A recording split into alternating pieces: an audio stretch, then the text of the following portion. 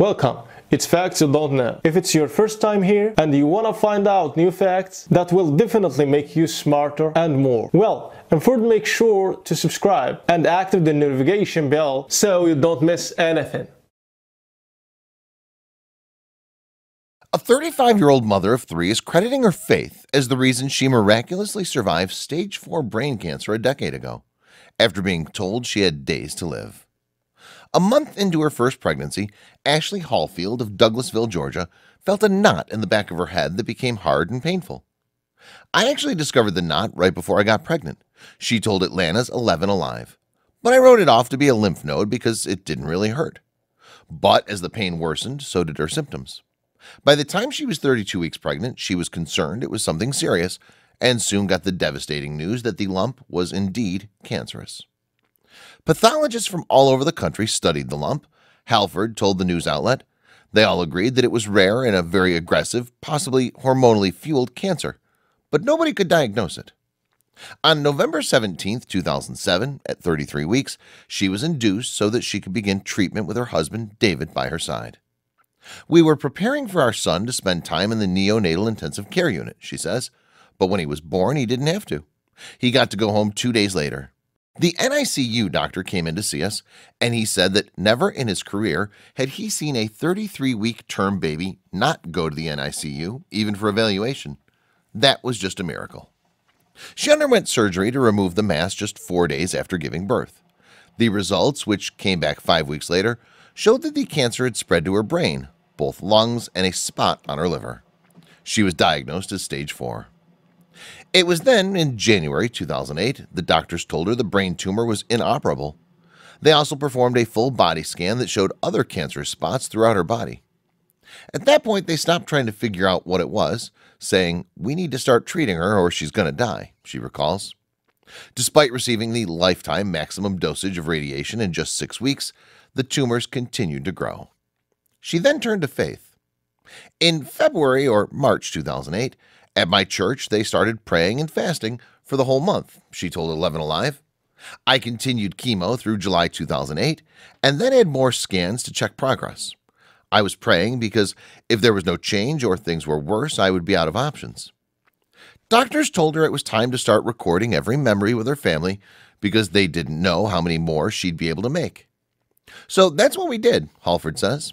"That's where we were at the end of July. They didn't even know what they were battling, so there would be no other options." When she went back in for scans, she was prepared to hear that her final days had arrived. Instead, she was told she had many more ahead. They said, "The radiologist report shows no evidence of disease present," she recalls. "I was so dumbfounded by what she said, I was like, what does that mean?" She says, "It means you're in remission." Her medical oncologist, Dr. Deborah Miller, told the news outlet that she admitted to Halford that, "I never thought you'd make it." "Theoretically, with stage 4 cancer, you're not curable," says Miller. "I met Ashley when she was pregnant, when she had the neck mass. After her first round of treatment, more disease was found in her lungs and she was retreated.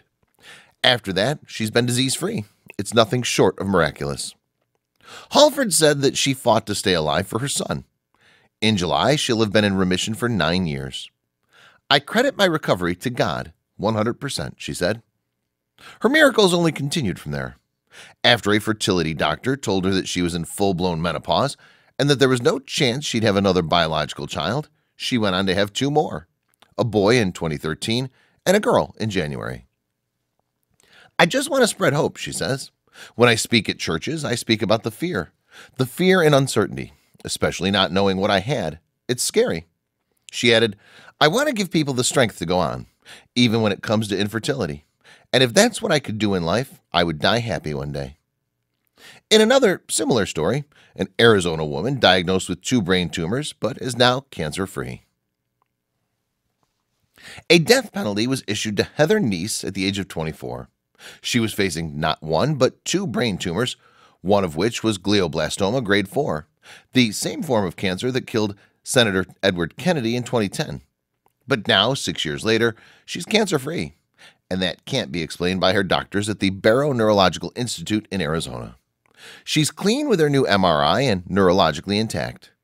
Not only did the now 32-year-old Neese outlive her life expectancy, she married and became a mother. As extreme radiation and chemotherapy can make cancer patients infertile, her good parenthood is remarkable.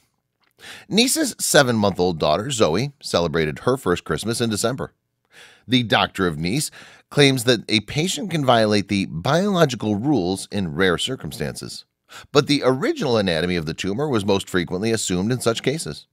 In her case, according to her surgeon, Dr. Robert Spetzler, director of the Barrow Neurological Institute at Joseph's Hospital and Medical Center in Phoenix, the pathology was not controversial. Spetzler said he'd never seen such a victory against phase 4 glioblastoma in his 35 years as a neurosurgeon in the United States. He said, "It's one of the most malignant tumors there is. Invariably, it will come back and pop up somewhere else in the brain, and it's uniformly fatal. It's not unheard of that a few survive. It's a bell curve, and there are outliers," he said. But in her case, not only has she survived, but she's perfectly normal, and there's absolutely no evidence of a tumor on her MRI scan. Niece has a few thoughts of her own on why she's still alive today. One being God had a plan for me, Niece said. I also had a great team of doctors and wonderful family and friends with a positive attitude. The mind is so much more powerful than anyone can imagine. People believe that when they get cancer, it will kill them, but I never once thought that. Spetzler said that for glioblastoma, Niece was on the young side, but it can occur at any age, even in infants. It all started in 2005, when Niece had the first indication that something was wrong with him. She had just begun a new job at a doctor's office as a receptionist and was driving home from work. Suddenly, I didn't understand what the dashed white line meant in the road, said Niece. I'd been driving since I was 15, so I started panicking and I called my mom. She asked, "Did you take something? Have you taken anything?" Niece was able to see, but was unable to comprehend what she was doing. I was only 24 and I was having visual problems, she said. I can't even describe them. Her supervisor, a dermatologist, demanded she see a doctor, and an MRI uncovered a low-grade tumor pushing into her brain's visual reception cord. Niece, always the optimist, said, I just moved from Missouri to Phoenix. I was just out of college and felt like I had a whole world waiting for me there. Looking back, it probably grounded me a bit. At another institution, she underwent surgery and participated in a Duke University drug trial for oral chemotherapy, repeating MRIs every 3 months. She claimed she was advised by the doctors to go live your life. But one of the scans revealed that the white flare of tumor development within less than a year. The new tumor, a stage 4 glioblastoma, turned out to be aggressive and was sitting on the right side, affecting 3 areas of her brain: the temporal, parietal, and occipital lobes. According to Spetzler, who took over her care in 2007, the lower-grade tumor had turned into a more aggressive tumor that's not uncommon for glioblastoma. I decided not to remove the entire tumor or paralyze my left side, so I asked Dr. Spetzler to debulk it. I didn't want quantity, I wanted consistency. I opted not to have the entire tumor removed on my left side, or I would have been paralyzed. So I asked Dr. Spetzler to debulk it. I didn't want quantity, I wanted quality. One of the doctors said 6 months, when her mother was bold enough to inquire how long she'd have to live. For whatever reason, because of being an athlete or just being mad, I wanted to defy him and the medical world and show that no one was a statistics, Niece said. I was immediately defiant. I never once thought it would be the death of me. Significant headaches and vomiting from the pain were caused by the tumor, and she underwent surgery on Friday, April 13th, 2007. Friday the 13th will never scare me again, she said. Heavy doses of chemotherapy and radiation were accompanied by surgery.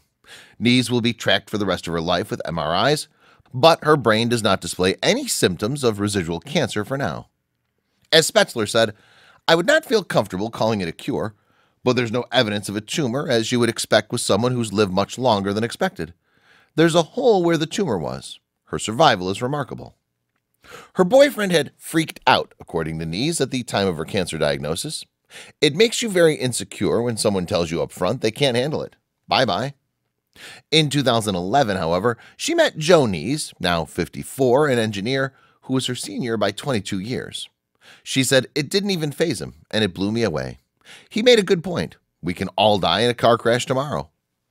In October, they married while Niece was still receiving 1 week of chemotherapy per month. She'd always wanted kids and had warned her eggs may have been destroyed by aggressive treatments. It was almost as scary for me as hearing about the cancer, she said. On the recommendation of her oncologist, because of the unknowns associated with cancer and pregnancy, Nees chose to undergo in vitro fertilization with a surrogate. I prayed hard, she said. After egg retrieval, there were only 2 follicles and the rest were empty. Just one was viable in the 3 days they took to mature. We had that one and she's my daughter, Nees said. My husband had never been married before or had kids, and his parents thought they would never see the day, so it was a miracle to his mother that he now has a child. My husband had never been married before or had children, and his parents thought that they'd never see the day, so it was a miracle for his mother to have a child now.